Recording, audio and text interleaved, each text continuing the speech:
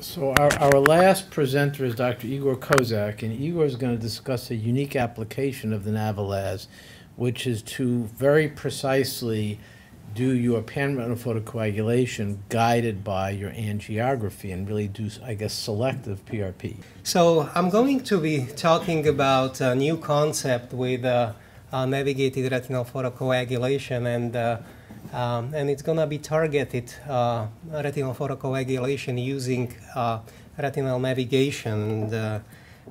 So what are the principles and rationale for TRP? So we are talking about TRP, not PRP. We are basically using selective treatment, and we are targeting the ischemic retinas or areas of pathology, and this really was catapulted by the advent of wide-angle fluorescein angiogram and the technology which allowed us to see areas of peripheral non-perfusion. So by this targeted retinal photocoagulation, we are avoiding some of the shortcomings of classical PRP, such as visual field loss and macular edema due to very extensive PRP for these eyes. There is very little published literature on this TRP approach, and basically Stephen Schwartz published on 2 cases in which they identified using wide-angle fluorescein angiograms eyes with the peripheral non-perfusion. They treated that and took care of pathology, and then with pattern technology, pattern laser photocoagulation, a group in England applied this approach to selectively treat only the areas of ischemia and not do a full PRP, and they reported resolution of proliferative diabetic retinopathy with fewer side effects. The last report that really talks about this selective TRP targeted photocoagulation comes from Rick Spade. He used a group of eyes from different clinical trials, and again he lasered only areas of peripheral non-perfusion and looked into central retinal thickness and the macular edema. However, this did not, in his cohort, it did not lead to decrease in macular edema, treating the peripheral non-perfusion.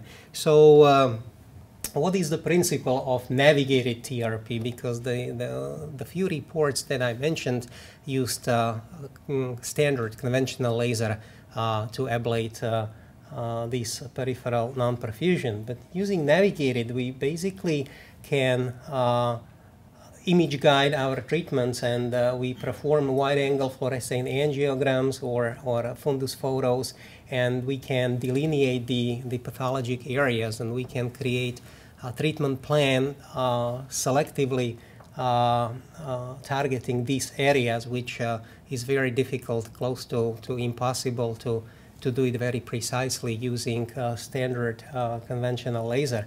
And then once we create this treatment plan, we continue as is usual in navigated photocoagulation, and we perform treatment with overlay of live retina image. So let me show you a few examples, and if we could dim the light, that would really be helpful, because these are very important. So this is an eye which had received lots of PRP before. This is Optos wide-angle image, and in spite of that, it still shows some leakage. The other eye of the same patient, again, very heavy panretinal photocoagulation. In spite of that, there is some active neovascularization. And again, this is a wide-angle image, and this is what we are seeing. So we clearly see some areas of non-perfusion and some neovascularization there. So what we basically did, we targeted, can we dim the light? Marcus, can you hit the, I don't know if it will help, but that would, okay, not really. Okay, so we basically target all these areas of non-perfusion and deliver laser only there.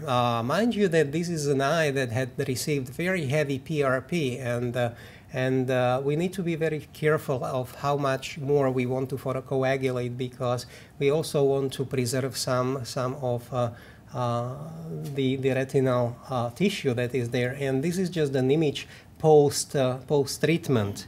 The other eye, again, we have a treatment plan on the left, which targets the area of non-perfusion and that area of neovascularization superiorly, and this is what it looks like after photocoagulation. So really precisely targeting just that area would be almost impossible with regular laser, because we would have to look almost after every photocoagulation application to fluorescein angiogram and go back and forth.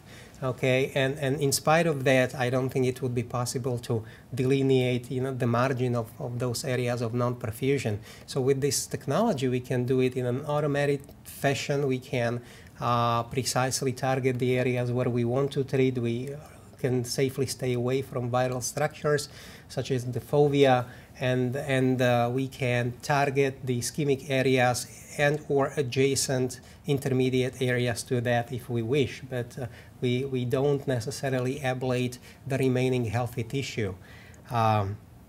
And this is another example. We have wide-angle photo and wide-angle angiography showing some macular edema and neovascularization nasal to the optic disc. And this is a blow-up image. On the left, we see fluorescein angiogram with created treatment plan. And those areas that contain this yellow spot, which are the areas where we will treat, precisely target the areas of non-perfusion. So all that is non-perfused, plus we also target the area of neovascularization.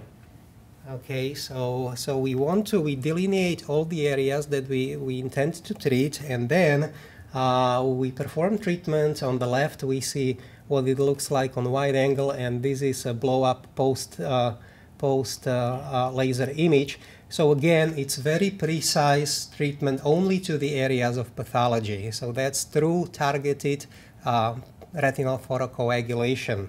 And here it shows, so everything that is planned actually lands on the retina where we want it. Okay, so that's the idea of very targeted, very selective treatment, and this is the best technology that you can do it with, because again, creating the treatment plan with a standard conventional laser, it would take you much more to do that, and again, there would be some false positive laser applications and false negative. That means we would apply some of the lasers to the areas of so-called healthy retina, and we would probably leave some of these non-perfused retina untreated. And the same patient actually had macular edema to which we did not do anything. We only treated the areas of non-perfusion, and this was on the upper left images is pre-treatment OCT. Then this is 4 months, so there was a significant reduction of macular edema, and then the final image is after Avastin injection, which was at month 6. So I was getting nervous because there was still this residual retinal cyst. So we treated it, and it completely resolved. But maybe if we would have waited, even that cyst would collapse. But anyways, there was significant reduction in macular edema just by treating the areas of non-perfusion. We can plan this targeted retinal photocoagulation. We can use images from wide angle imaging systems, import. We can play with these images and crop them and create treatment plans, which then we can incorporate into photocoagulator and perform the treatment. So again, I think this is a wonderful technology for this very selective targeted retinal photocoagulation. So this is basically a new approach, new technique called navigated TRP, and we need to assess its clinical efficacy, how clinically useful that is. but this is one of the approach to do this selective treatment. And I think that's all.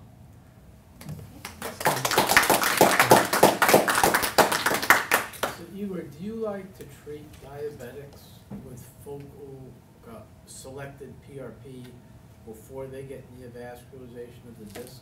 Well, we talked about it, and actually we have a trial going on to do that, and we are looking into macular. Are you seeing an effect on Well, macular edema? I do see an effect, maybe not as profound as we would get with intravitreal injections, but there definitely is. So maybe another step would be to include an arm with combination with targeted laser and injections. But of course, with the targeted laser, you've got probably no visual adverse effects because you're lasering dead retina. Correct. When you do a regular PRP, Yes. you're lasering good retina as well. Right. Right. So there are opportunities to try new things, and I think that this navigated TRP is an elegant method, and we need to look into how effective it is in real practice. Interesting. Thank you.